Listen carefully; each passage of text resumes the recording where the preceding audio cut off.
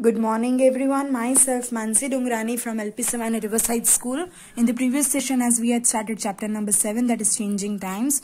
Today we are going to continue further. Page number 95, changes in the house. Time passed quickly. We worked hard and settled. Mother and father wanted me to get married now.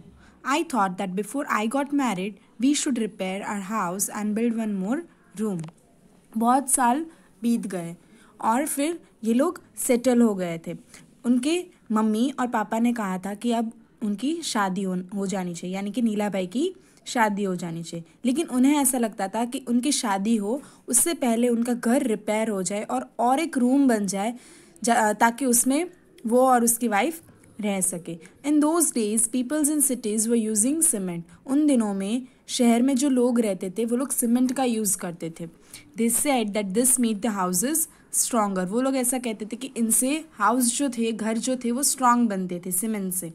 We also thought that we would use cement. और उनको भी ऐसा लगा कि वो लोग भी cement का यूज़ करेंगे ताकि उनका घर भी ज़्यादा स्ट्रॉन्ग हो. We used iron and cement for making the roof of the new room. फिर उन्होंने अपने नए रूम की छत बनाने के लिए आयरन और सीमेंट का यूज़ किया. In those days, unbaked bricks, that is Bela, were also available in the market. We made the walls with them. उन दिनों में कच्ची ब्रिक्स, ईंटें जो थी जिसको बेला कहा जाता था, वो मार्केट में अवेलेबल थी, इसलिए उन्होंने दीवारें उसके बनाई थी. The use of bricks was beneficial. Now we did not need to coat the wall. और ब्रिक्स का यूज़ किया वो उनके लिए बहुत ही बेनिफिशियल था, यानी कि फ़ायदे कारक था, क्योंकि उन्हें अभी वॉल को कोट करने की ज़रूरत नहीं थी. Once in a year we would white wash the walls. साल में एक बार वो लोग वॉल्स को वाइट वॉश कर देते थे. We also built a small kitchen in the courtyard. Courtyard में उन्होंने छोटा सा किचन भी बनाया था. The kitchen had a mud चूल्हा and place to keep the vessels. और किचन में एक मिट्टी का चूल्हा था और कुछ जगह थी जहाँ पे वो लोग अपने बर्तन रख सकते थे. वेसल्स यानी कि बर्तन. Then I got married and my wife came to our new house to cook. She use to sit on the floor in the kitchen. फिर नीलाबाई की शादी हो गई और उनकी वाइफ उनके नए घर में आ गई. और फिर उनको खाना बनाने के लिए वो क्या करती थी, नीचे फ्लोर पे बैठती थी किचन में. And we all use to sit on mats in the kitchen and eat together. It was a happy time. और फिर वो लोग भी सब सामने बैठ के किचन में ही बैठते थे मैट्स बिछा के, और फिर वहाँ पे एक साथ खाना खाते थे और उनका वो टाइम बहुत ही हैप्पी था. पिक्चर में दिख रहा है कि नीला भाई की जो वाइफ है वो कुक कर रही है और ये सब बैठ के खाना खा रहे हैं. Some people used to go out to field for toilet in those days. Some of the houses had a separate place for this. कोई लोग ऐसे थे जो पीछे फील्ड में जाते थे टॉयलेट के लिए उन दिनों में, और कोई ऐसे थे जिन्होंने एक अलग जगह रखी थी जहाँ पे वो लोग टॉयलेट जा सके. We also made a small toilet with unbaked bricks behind the house. घर के पीछे उन्होंने एक छोटा सा टॉयलेट भी बनवाया था unbaked bricks से. Then what were the more changes that had came? More changes. My 7 sons and a daughter were born in that house. उनकी शादी के बाद उनके बच्चे हुए. 7 बेटे थे, 7 sons थे, 7 लड़के और एक लड़की उस घर में बॉर्न हुए थे. टाइम पास्ट, बहुत साल बीत गए. The children completed there studies. उनके जो ये सात सन्स और एक बेटी थी वो सब ने स्टडीज़ कंप्लीट कर ली थी. 20 years ago our daughter Zami got married and moved to Rafu village. और ये फिर उन दिनों की बात करें जब ही उनकी बेटी की शादी हो गई थी, और 20 साल पहले उनकी बेटी की शादी हो गई थी. उनकी बेटी का नाम था जामी. उसकी 20 साल पहले शादी हो गई थी और वो राफू विलेज में मूव हो गई थी. वो मैरिड हो गई थी इसलिए वो अपने हस्बैंड के साथ दूसरे विलेज में मूव हो गई थी.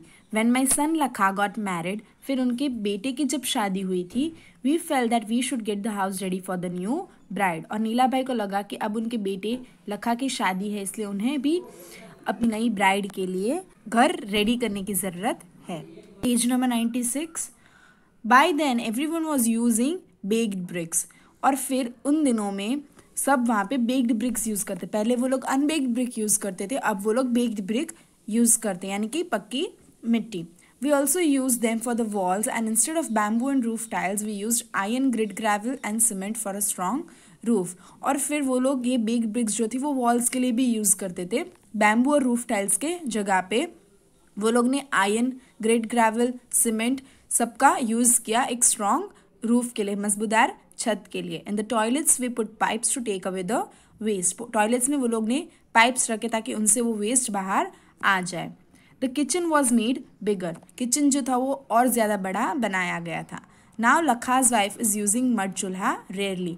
पहले नीला भाई की वाइफ जो थी वो मड की मिट्टी का चूल्हा यूज़ करते थे, लेकिन अभी लखा की वाइफ जो है वो मिट्टी का चूल्हा बहुत कम यूज़ करती है, क्योंकि अभी वो लोग गैस स्टव पे कुक करते हैं. She is cooking on gas stove. Seeing new things. और क्या नई चीज़ें वो लोगों ने देखी.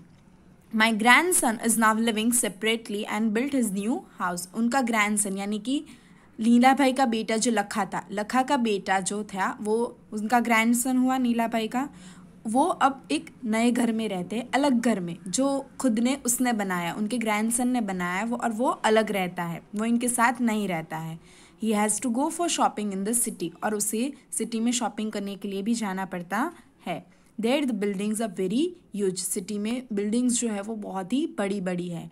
Many kind of facilities are found there. बहुत ज़्यादा फैसिलिटीज़ वहाँ पे मिलती है. He is the son of a new generation. वो एक नए जनरेशन का लड़का है, यानी कि वो अभी इस जनरेशन की बात कर रहा है जो अभी चल रही है. ही built house with the facilities like toilets, kitchen etcetera. और उसने जो घर बनाया उसमें सारी फैसिलिटीज़ है, जैसे कि टॉयलेट है, किचन है और बहुत सारी, which we find difficult to build up. जो नीला भाई के लिए बहुत ही डिफ़िकल्ट था बनाने के लिए. फ्यू ईयर्स अगो लखा renovated the toilet and bathroom. कुछ साल पहले लखा ने टॉयलेट और बाथरूम रिनोवेट किया था, यानी कि वापस से उसको कुछ उसमें चेंजेस किए थे. ही used coloured tiles in his bathroom. उसने अपने बाथरूम में कलर्ड टाइल्स यूज़ की थी. Imagine spending so much money for a place to have a bath. ये सोचने के लिए बोल रहे हैं कि एक जहाँ पे सिर्फ हमें नहाना है उस जगह के लिए कितना पैसा उन्होंने खर्च किया था. I am now 80 years old. आई यानी कौन? नीला भाई. नीला भाई अभी 80 ईयर्स के हैं. In all these years I have seen so many changes. अभी यहाँ तक कि इन 80 सालों में उन्होंने बहुत सारे चेंजेस देखे हैं उनके घर में भी. I don't know where my grand children will want to live and how their house will be. नीला भाई कह रहे हैं कि उन्हें नहीं पता है कि उनके ग्रैंड चिल्ड्रन कहाँ पे रहना चाहेंगे और उनका घर कैसा होगा. What are the houses like in Aliyar स्टैंडो village today. और ये वो ऐसा भी सोच रहे कि आज अलियार के टांडो विलेज में कैसे घर होंगे. And I also think that way would my all friends B now. और वो ऐसा भी सोच रहे कि अब भी उनके वो सारे फ्रेंड्स कहाँ पे होंगे. So here we finish our chapter. We'll continue the next chapter in the next session. Thank you.